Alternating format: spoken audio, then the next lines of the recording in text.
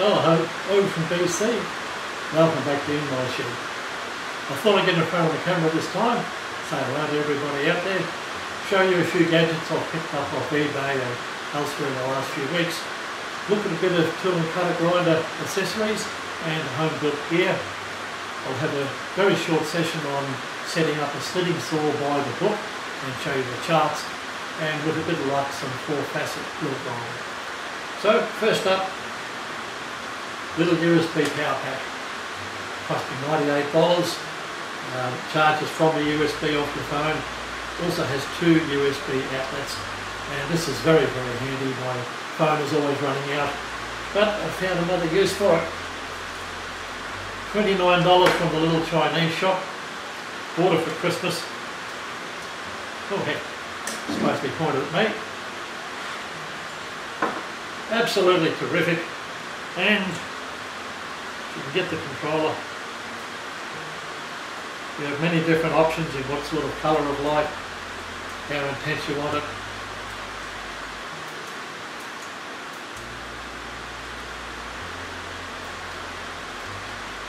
There we go, different colours and different brightnesses. It comes with a little tripod, which is good for on the bench to work like this, like an interview. But also, this was another beautiful buy. Bench mount microphone. And it is just so good for holding this light, holding a microphone, holding a camera. I have to make an adapter here for 40 UNC for camera work. That was about $29. I couldn't make it for 1,000 for man hours. Very good. Stretches out, swivels round, does what you want. Very nice.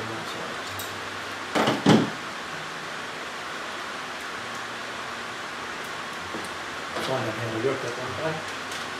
Okay, back to some serious business. What have we got that goes on the film and cutter grinder that you can actually make it hum? Now that should be interesting. I think I need a bit more light. So we'll turn that on. That's a little bit better, I think. I hope it is. Okay, first thing, not used very often, pair of centers. And hopefully one that's machined away or ground away. That is really good for grinding tacks or any cutter where you come over the top of the cutter. You can rotate that so you can escape on the top, or rotate it around there, escape out of the side. Not very difficult to make. You can fabricate all of these and then bore them in the mill, and that way your bore will be parallel to the base. So accuracy is something you don't really have to worry about.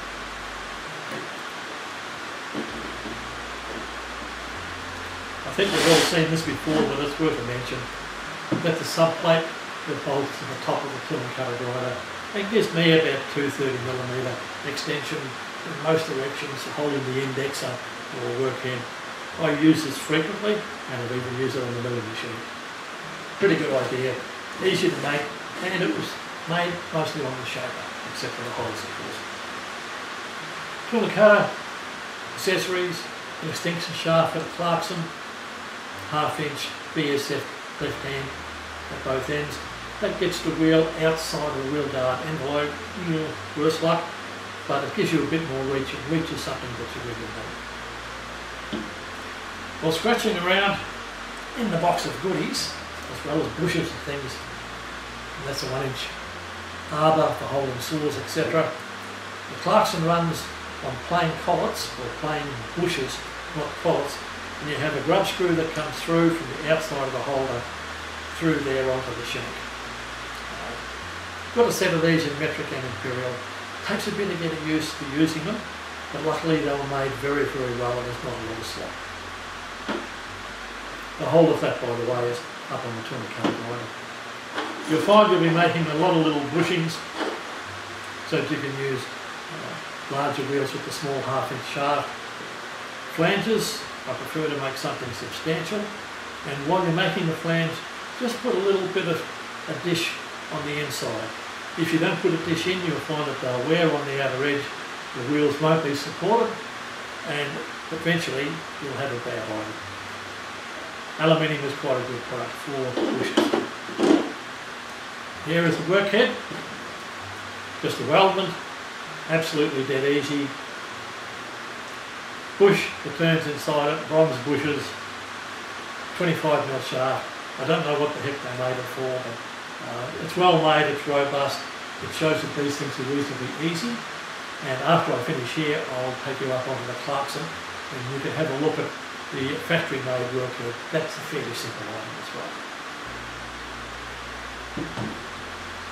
Here's bargain buy. 5C collar roller block and 5C to ER32 chuck. Now these were about $68 for the square and the hex. This is about another 68. Drop that through there. I can use the ER32 collets.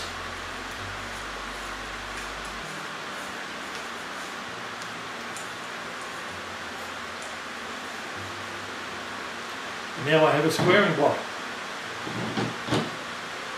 180 degrees for doing drill grinding. Quite a good item. Or you can have the hex in there if you want to do 3-foot cutters. Worth the money to buy those accessories, and it reduces the number of different collet types that I have. I prefer the ER series because they close at both ends and you tend to get a little bit more collapse in the collet. This is a little beauty. Once again, flea bay, I think about $70 for the full set of collets up to 12mm. And I'll be using that later today to 4-facet grind a little drill. Plant shank, 16mm, so I can use it either in a ER style chuck or in one of these plain bushes in the Clarkson workhead, but that really does give me a lot of usefulness and goes up inside the milling chuck if I want to do any small milling inside pockets, etc. Gives me a little bit of extra reach. Digging around underneath the tool and cutter grinder 2 weekends ago, I found the arbor for the slitting saw, which has been precision made. I think it must be a factory job. Very good 1/2-inch shaft with a boss, 1 inch at the front. So I thought I'd go back and rummage through the pile again. 3 more factory arbors, all different sizes. So it's amazing what you find in your glory box that you've got no idea you have.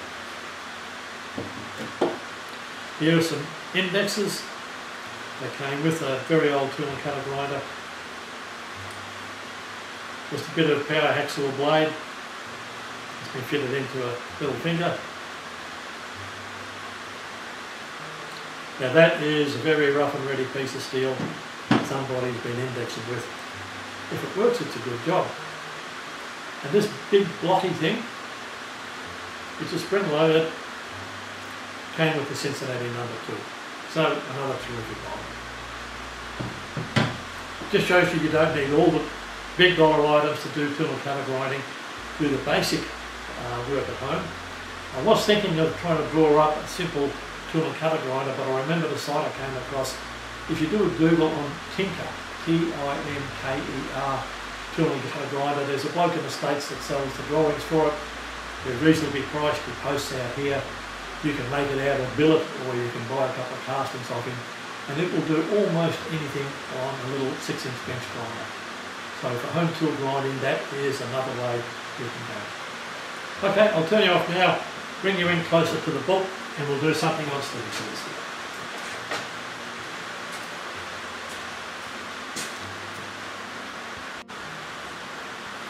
Back again, inside the little book that comes with the tool and cutter grinder, and a bit of explanation on how to set up the slitting saws. It's a very difficult chart to blow up because it's so damn small to start with. What we have over here, the diameter of the grinding wheel, 6-inch diameter. Diameter of the cutter is there. Now if we come down, you'll see the diameter of the cutter increases. And last week we had a 6-inch diameter cutter, and the amount of offset for centre height is 5/16. This week we have a 3-inch cutter, and the distance of offset is still 5/16. So that means that the grinding wheel has to be 5/16 below the centre height of the cutter. So that's how you use the chart. Release and clearances for spiral fluted cutters, that's what it's originally used for, and you have a second chart there for secondary relief. And you can see that it's a heck of a lot more. Okay, we'll get the height gauge over to the tool and cutter grinder and have a look.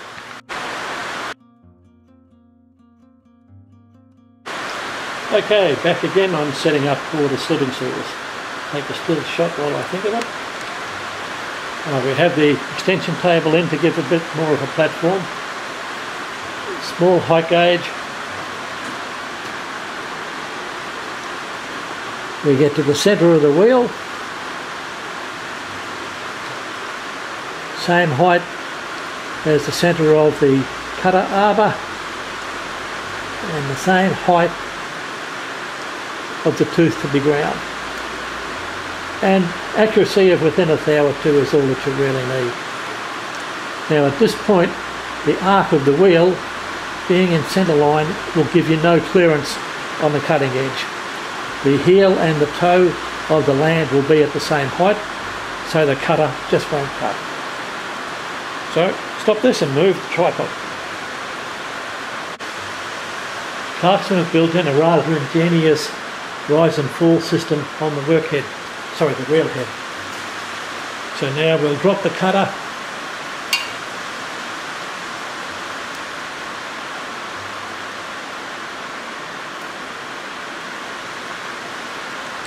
And if I was serious, I would measure it till the wheel centre is 5/16 below the work centre. Now the arc that the wheel is cutting will cut more on the heel of the land than it would at the front of the cutting edge. So the radius of the wheel will create the clearance behind the cutting edge to the correct amount set to the chart. Doesn't take much to get your head around it, and it's incredible how accurate and how good this gives you the clearance that you're after for the cutter. It's also used on peripheral teeth of reamers, etc. The Americans don't do a flat clearance grind, they do a concave clearance grind, and it works really, really well. The chart's available in Machinery Handbook, and usually a chart comes with all the tool and cutter grinders. Okay, YouTubers, here we are about to start 4-facet grinding on a 12mm drill. We have the original Clarkson workhead, ER32 collet. I've set the angle downwards by the angle gauge on the head, and I'm grinding off the edge, which I don't like, but I can't reverse the Clarkson to grind in the other direction, so that will be a problem. But we'll see what we come up with. So it's 10 degrees in the first facet. I did try and use the indexer off the top onto my collar, but the long screw I have on the back here interfered with it, and I spent too much time already on this. I'd forgotten how I did it last time. Just too many projects to do. So I'll turn you off while I get power going, and then we'll start to grind a 4-facet drill. Back again, power up. Just take a few thou at a time.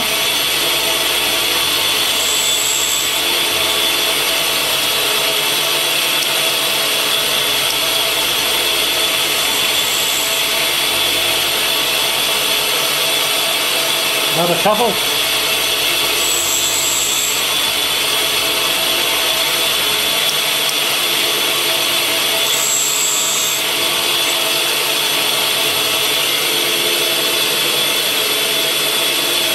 Primary facet's coming up okay. We might be just a little bit off on our angle, but that's more for aesthetics to keep the customer happy. I'm not that fussy.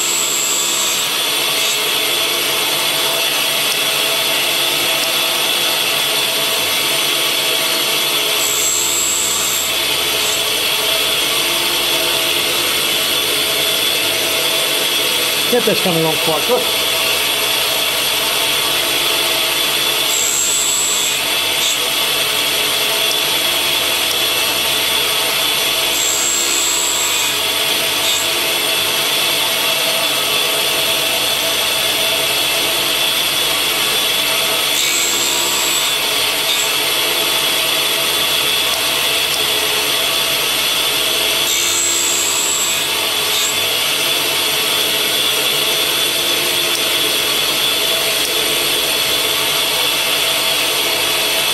One more and we'll be right.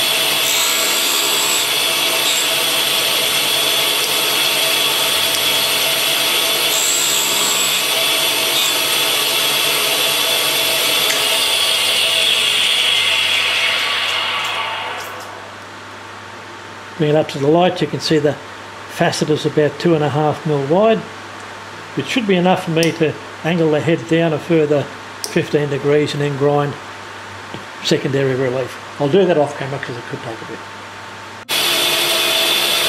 Okay, we'll have another go at the other facet.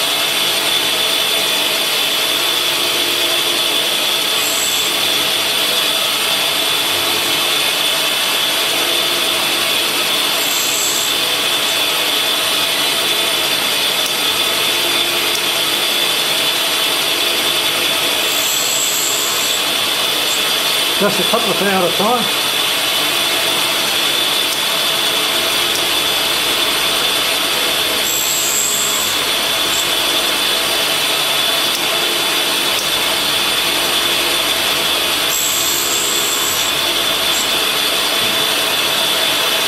Let's see what that comes like.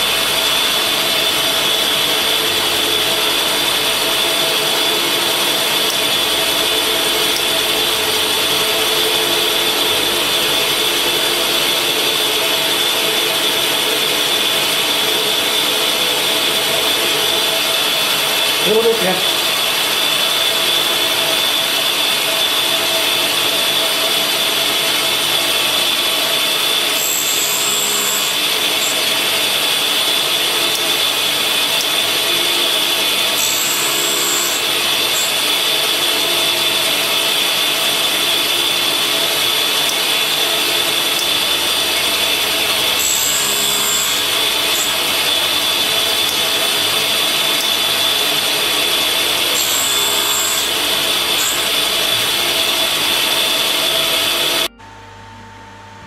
That's a bit of a better look.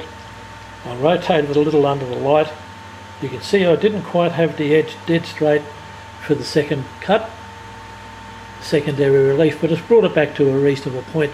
I didn't grind all of the heel off, that would just be wasting material on the drill, and I don't believe in giving the secondary relief that much clearance. All you do is weaken the point of the drill. And surprisingly a reasonable finish, even though I was grinding off the edge, and not a big applicable burr as expected. I may still run a stone over that, but it's pretty well as sharp as a razor blade. So a steady hand, a good setup. I would like to index off the back, and I'll be getting rid of that screw there and putting a shorter screw in so that I can have the little indexer over the top. That way I wouldn't have to move the finger rest when I change the angle on the drill for the secondary grind. You can see a little bit of feathering. The burr's gone just with a touch of the finger, so it was only 1/100th of a thou. But there's the primary shining, and there you can see the secondary quite clear. They taper a little bit like that if you don't get the angle correct. The edge dead horizontal. You can correct it using the finger rest and adjust it backwards and forwards, but as long as it drills a hole, I'm satisfied. But there you are, Clarkson tool and cutter grinder. The table was set over to 31 degrees using a little protractor such as that, and angles set off the dial at the back of the bracket there. Okay, we'll put this into a video and up on YouTube.